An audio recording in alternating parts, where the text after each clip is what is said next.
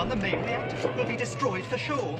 In movies, pretty much every sound effect and a large chunk of dialogue is made up in post-production, from footsteps to gunshots to R2-D2. But there's more to sound design than just making believable sounds. Humans are surprisingly good at associating many different sounds with a particular action on screen, which is why we can think this is rainfall when it's actually sizzling bacon.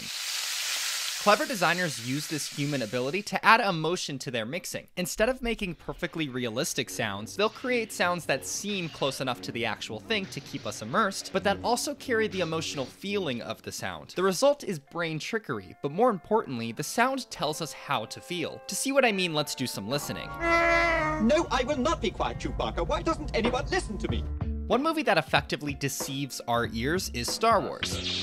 And it's not just lying because they added sound after filming. Sound designer Ben Burtt also had to imagine completely new sounds, oftentimes mixing them from everyday noises. Like much of the other sound design around Star Wars, the sounds are fresh enough to transport us to a new world, but familiar enough so that they elicit a particular emotional reaction. The sound of the TIE fighters comes from the roar of elephants. But they also sound very similar to the German dive bombers from World War II. Whether or not this connection was intentional, it subtly reminds us they're the bad guys. Here the sound is not only believable, but it also provides the correct emotional cue. But Burtt does more than just convey feeling through sound. He uses the sound to tell a story. He accomplishes this feat with perhaps the most famous sound in movie history. It's worth noting that our first impression of Darth Vader doesn't come from his voice, but from his breathing. Without that particularly human sound effect, he would only be a faceless villain in armor. But with the addition of the sound of his breathing, our imaginations run wild. How did he get to be this way? Is it assistance or is it enhancement? The mechanical sound complements his superhuman strength, but it also implies a human side of him. Not only does it sound like life support, but it quickens when he duels, showing he's not invincible. His ambiguous sound design complements his mystery as a villain, as well as his character arc. Right from the beginning, we get a subtle indication of a flawed and potentially redeemable character. Before Burtt, aliens tended to have cold and flat sound design with generic shrieks. He added storytelling into his made-up sounds, so that Chewbacca can sound like an alien creature while also having a broad and earthly emotional range. Alright, don't lose your temper. And he adds that emotion to all his sounds, not just with aliens. If you listen to explosions off on the news, things recorded in actual warfare, sometimes it doesn't seem to have quite the body and the tone range that you are used to hearing in motion pictures. For the best explosion sounds, Burtt actually had to mix them from missiles, rockets, and tanks. Even with an actual sound available, he fabricated his own to capture the emotion behind the sound.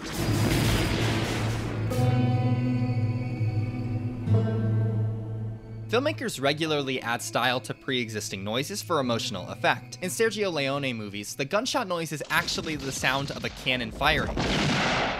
This choice perfectly embodies the exaggerated style of spaghetti westerns, giving gunshots more weight in epic showdowns where every bullet counts. The sound wouldn't fit in early John Wayne westerns, where gunfire is frequent and less consequential. A gunshot can capture the overall feeling of an action movie. The sound designers for No Country for Old Men specifically said they weren't looking to create something realistic out of their gunshots, but something menacing.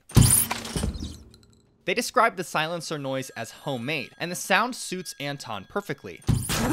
Even though he acts so cold and evil, his murders sound intimate and personal, as he invades people's homes and workplaces. This mixing of the intimate and the calculated creates a conflicting and disturbing atmosphere around our villain. When it comes to Anton, you're the most vulnerable where you're the most comfortable. When listening to a gun in a movie, the sound gives you a better idea of the kind of movie you're watching than the actual sound of a gunshot, which is part of the reason why this sounds a lot different than this. To capture the feeling of chaotic combat in Saving Private Ryan, sound designer Gary Rydstrom placed heavy emphasis on bullets moving instead of just gunshots. The Normandy scene has different sounds for bullets hitting the ocean, the beach, or helmets, and this level of detail helps the scene stand out from other war movies, where all the bullets tend to feel the same. Where the hell are they? I can't see nothing! One scene in Saving Private Ryan opens with the beginning of rainfall. As it rains harder, we start to hear gunfire, and for a few seconds, it's impossible to differentiate the sound of rain from the sound of bullets. Here we are literally hearing gunfire rain down on us. It's a clever auditory trick, but more importantly, it places us in the same emotional space as the characters on screen. The entire movie is an incredible example of subjective sound. In the same way that a director of photography chooses what to focus on, the sound designer in Saving Private Ryan chooses what the audience should hear. At the beginning of the sniper standoff, you can hear people in the town, artillery, and soldiers talking. Once we see the two snipers looking from their scopes, we only hear water dripping. We cut from the German drips on the window to the metallic drips from the American. The isolation of a specific sound differentiates the two spaces and puts us in the sniper's head, tuning out our surroundings to land an important shot.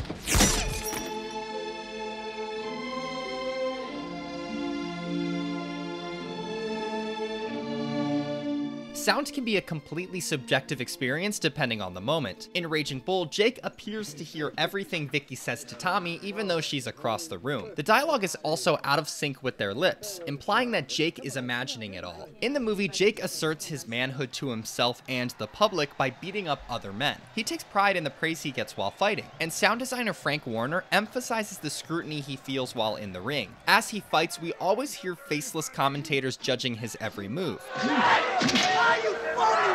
And the flashbulbs from the cameras constantly watch him, increasing in intensity and frequency during dramatic moments. And soon that aggression and scrutiny shows itself outside of the ring. While Jake watches Tommy and Vicky, we hear the same flashbulb noise over each cut, even though there aren't any cameras there. In this moment, he feels the sounds of the ring, the sounds of others watching and judging him, but his opponent is now a man flirting with his wife. Through the sound design, we can hear how Jake now sees the real world as a boxing ring, and everyone in it as potential opponents. These sound choices foreshadow the eventual fight between Joey and Jake, where we hear the same animal noises we previously only heard in the ring.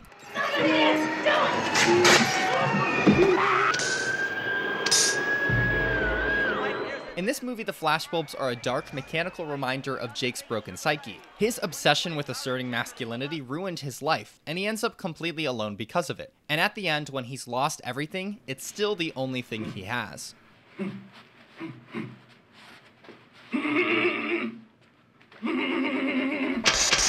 I sounded those flashbulbs with more than just a bulb. There were 5 or 6 sounds in there working for each one of those flashes. Marty asked me how I did that. I said, I won't tell you. And he got a little upset.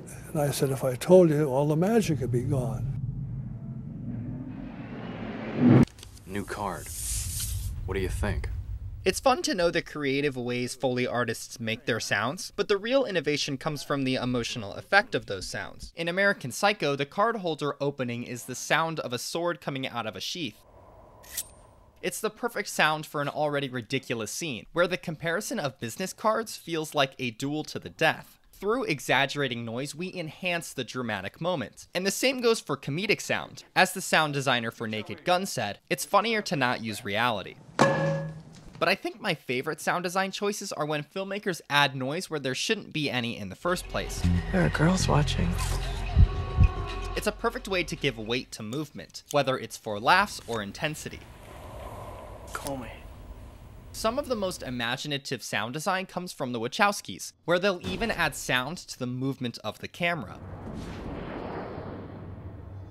Their film The Matrix is the perfect case study to see how far sound can go. Designer Dane Davis said he wanted the sound design to evolve during the movie, becoming increasingly stylistic and powerful. The first fight with Trinity broke some rules, but the combat sounds relatively realistic. Other than Trinity's questionable feats, the opening fight has sound design that could have been in a typical action movie. But with each fight, Davis recreated his noises from scratch. Notice how the hits have a little bit more weight to them in the construct.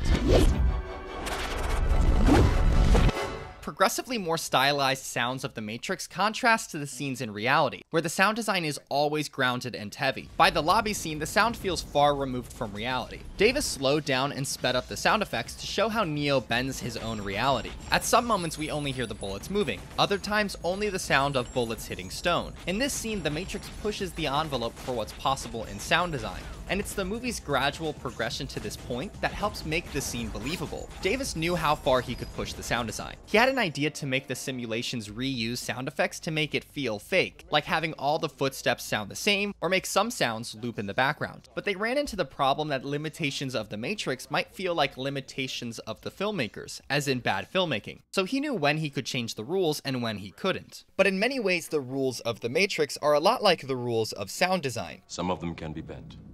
Others can be broken. You hear that? Yeah? That is the sound of 1,000 terrible things heading this way.